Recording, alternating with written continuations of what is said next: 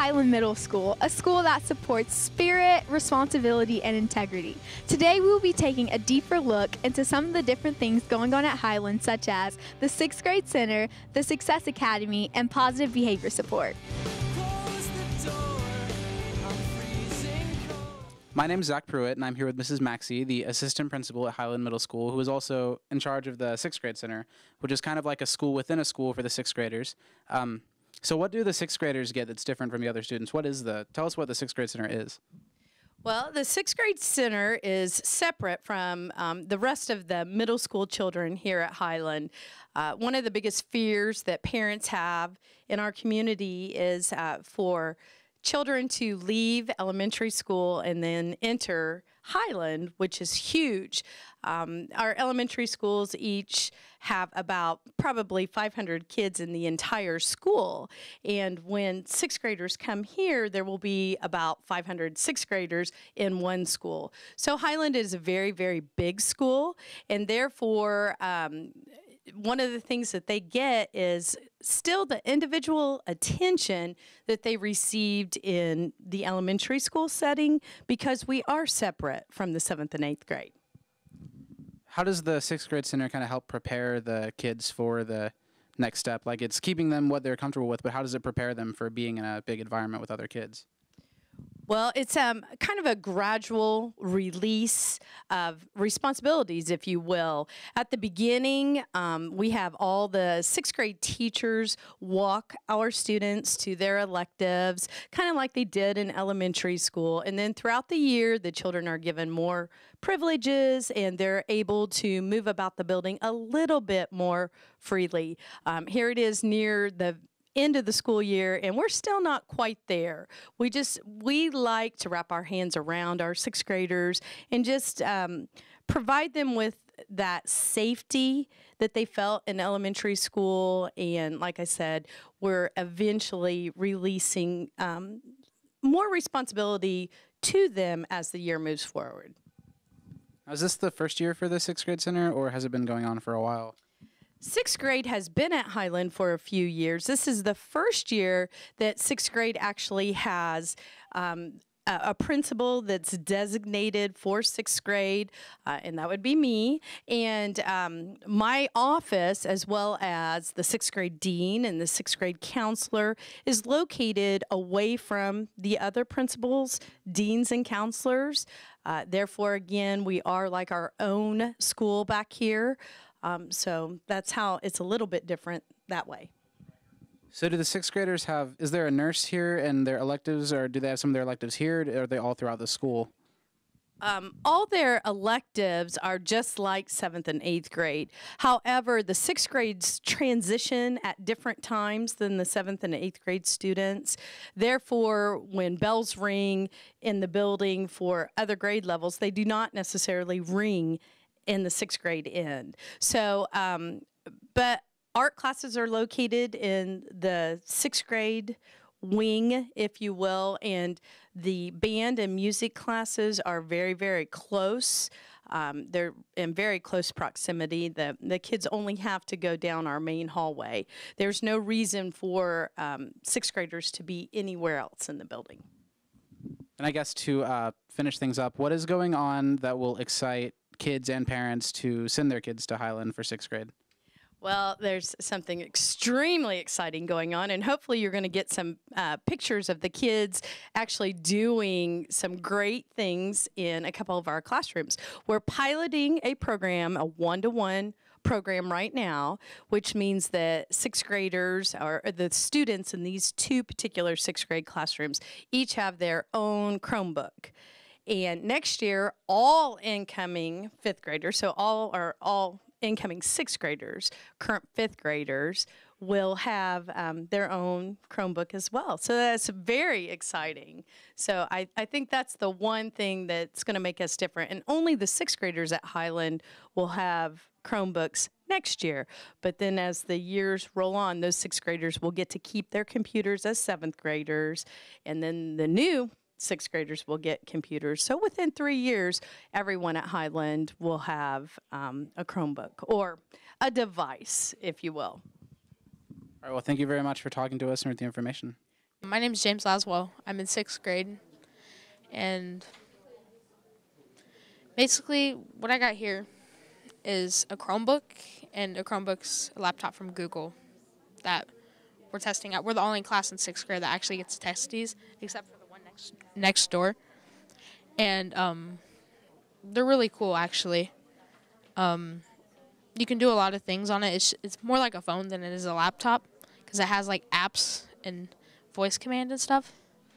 And so I was really looking forward to this for a very long time. My name is Landon Allenbaugh, and I'm in 6th grade. And what I like about the school is how helpful they are to like get you to different classes and stuff.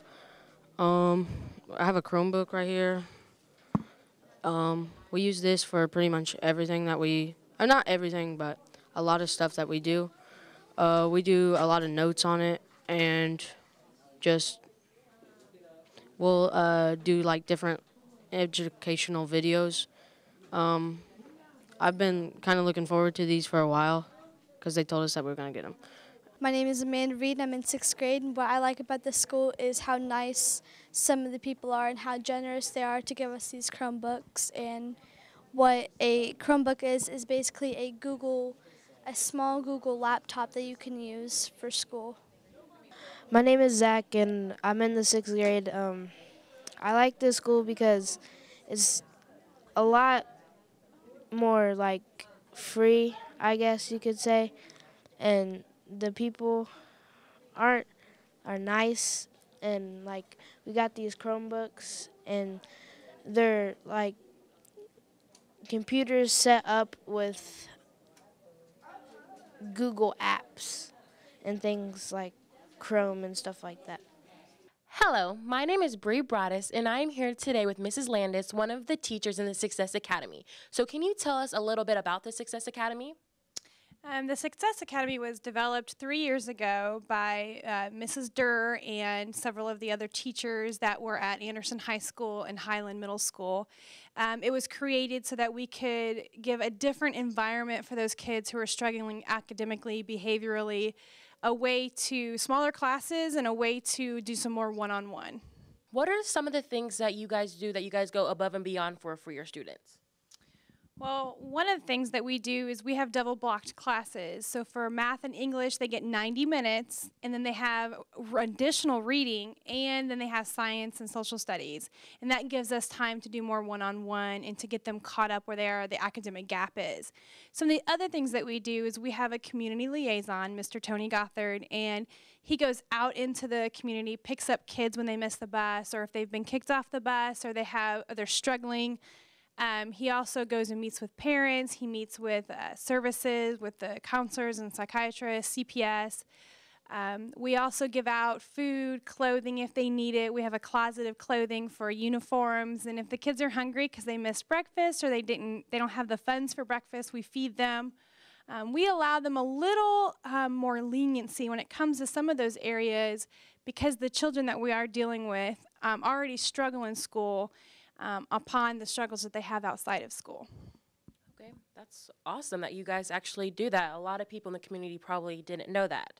So what is your favorite part about the Success Academy? My favorite part would be that we do team teaching. The kids travel together, so we really get to know them. They become a family. The kids are like brothers and sisters, and so they tend to bicker, and we end up being more like moms and dads and really guiding them through their social experience and through their academic experience. Another great thing about the Success Academy is seeing those who choose to be successful. We have the kids set goals in the beginning, and those kids who achieve those goals, for instance, we had 15 children who were inducted into the Junior National Honor Society in the last 3 years. Those are kids who came to the Success Academy with no GPA at all and were able to get above a 3.0 to be part of that National Honor Society. That is fantastic and great news. Is there anything else that you think that the community should know about the Success Academy? I would say that a lot of times programs like ours, they go, it's another alternative, it's another way to put the kids somewhere, but it's not at all. the Success Academy is an alternative program. It's an alternative to the regular classroom. It's a way that we can reach those kids who do not favor a regular size classroom, don't favor or adjust well in a regular school setting. So we give them just another way to learn, and I want to encourage people to support that. Hi, my name's August Page, and today we're here with Miss Rusher.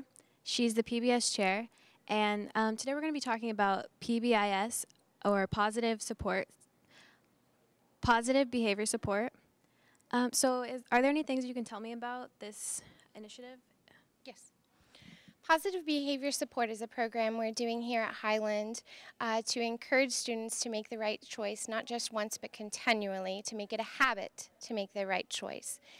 We do things like encourage the kids to make the right decision by saying, "That was a great leader. I'm glad you walked down the hall on the right side. Thanks for not running." Good words. "I'm glad you picked her pencil up for her." Those kinds of things. But what we're trying to do is replace the negatives that we are saying a lot of times. Stop, quit, don't, put that down, leave them alone. And with that being said, every time you hear something encouraging, it makes you want to make that choice again. The more you hear the positive encouragement, the more you're going to say, all right, I want to feel that. I want to make that decision. And I want her to recognize, and the other teachers, of course, but I want them to recognize that I'm making the right choice. And now, if I get in trouble, then they are going to say, oh man, now she's disappointed in me. And so what we're trying to do is just help the kids with a mindset of making a better decision. Okay, so how do you keep the teachers interested and motivated to want to reward these students and go along with the initiative? Yeah, absolutely. What we're doing for the teachers are a few things. We give each teacher, each bus driver, we give the cafeteria custodian, deans, counselors, Scott Bucks. You can get as many Scott Buck pads as you'd like. Teacher writes their name, writes the name of the student, gives it to the student. The teacher then can turn in the back pad for their own drawing. We get things like Applebee's gift certificate or some chocolate from Goods. The students can use their Scott Bucks for things like the Scott Buck cart. They can save them up and buy items. They can also, if they don't want to save them up, they can spend them right away. They can turn them into the cafeteria, into the drawing boxes. Every Friday, we choose 3 names from each grade, 6th, 7th, and 8th. And what those students receive are hats, t-shirts, backsacks, bigger items. So while they're running a risk of not saving that Scott Buck, they're also getting a bigger prize if their name is chosen. A few other things that we do, we use Scott Salutes. What these are postcards that we send home to parents to say your student, your child was recognized as doing something positive in the environment of Highland. 3 weeks ago, I wrote 17 Scott Salutes home to all students, not just from my classroom, students that were doing the right thing in the hallway. 2 names came from students doing the right thing in the cafeteria. And again, this is what parents want to receive. They want to receive the positive. They don't want to receive the negative that you need to come to school and pick up the cell phone, or your child's going to be in detention. So again, it encourages the holistic approach of positive behavior. Something else we do Scott Awards. These Scott Awards are given to teachers and to students, as well as to classrooms as a whole. Just today, Mr. Stecker, our assistant principal, gave one of these awards to a 6th grade class for demonstrating responsibility, readiness, and what respect looks like in the hallway. 30 6th graders were walking down the hallway while the rest of the building was in class. You didn't hear a word from them. So if we encourage that and we recognize that they were making the right choice, they will continue to make the right choice. So are there any other activities that the PBIS rewards the students with? There are many things we do outside of Scott Bucks and Scott Salutes. Some of the things we do a no referral dance. If you do not receive a referral during 5-6 week time periods, then you're able to go outside, weather permitting, of course, on the football field. We have a DJ, and so then you get to spend the last hour of school time having some fun, hanging out with your friends. Again, rewarding the positive things. Other things we do honor roll pizza parties. We do attendance parties, and so they can get pizza or donuts. We give classes, popcorn parties on positive behavior. At I-Step time, we give away bicycles, and we give away game rockers, which are chairs that are used for gaming systems. So with all these other activities, how do you get the funding? It's a good question. We used to be able to sell suckers, and we were receiving a phenomenal amount of money from the sucker sales. However, due to some changes in legislation, we are no longer allowed to sell those things to make money here. So where do we come up with the money to continue those initiatives? What we have to do now is we have to rely in-house on receiving the funding and the support. We have a couple dances that help support the money, where the funding comes from. A couple other things. If we have a Gene Friday, students pay $1, teachers pay $2. That money is split 50-50. 50% of it comes in-house to PBS. 50% of it goes on out to a community organization. We've done things like Anderson Police Department to help purchase a new canine with the other 50%, and some other community involvement. Well, thank you. Again, this is Miss Rusher. She's the PBS chair, and I'm August Page signing off. Highland Middle School, a place of spirit, respect, and integrity, molding our children for the future. If you see any of these staff members or administration in our community, please thank them for their work. I'm Micaiah Calloway. Thanks for watching.